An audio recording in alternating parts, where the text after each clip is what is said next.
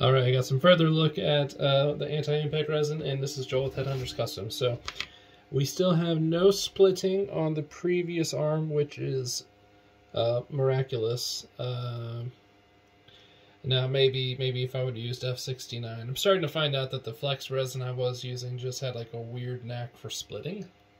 It's not the best thing in the world when you're trying to make action figure parts. But anyway, so this is just pure anti-impact resin.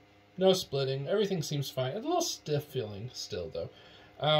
Someone, can't remember your name now. I'm sorry. You can mark yourself in my thing that you're the one who gave me the idea. Someone gave me the idea to do 80-20 with anti-impact resin and TH72.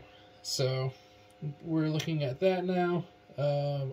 It's so far even smoother. He was kind of right. It has a little bit more give. I was not able to twist this arm before without ripping off that peg. So that right there is enough reason. Not to mention you save some money. So, you know, a little bit of money, not a ton, but that is pretty smooth. Let's go back to that's very stiff still. So we got nice smooth elbow movement. I mean, honestly, it's starting to feel like a real toy at this point. This is moving around smooth. Once again, that was another item that simply broke off. We have hand movement like this. I should be able to, now this is what's hard, it's probably my design's fault, but I should be able to twist the hand around. That way I can do that instead. But that's nice and smooth too. Pin everything about it. As I said, I think some of this is just going to be functionality. I have too much going on. I was going for a thing, and I don't think I would include this and this, you know, it would just be one or the other. But I was doing this because I was going to make swappable van braces and stuff. But honestly, at the end of the day, when you're making your own parts and stuff, it's way easier to just make your own slip-over armor.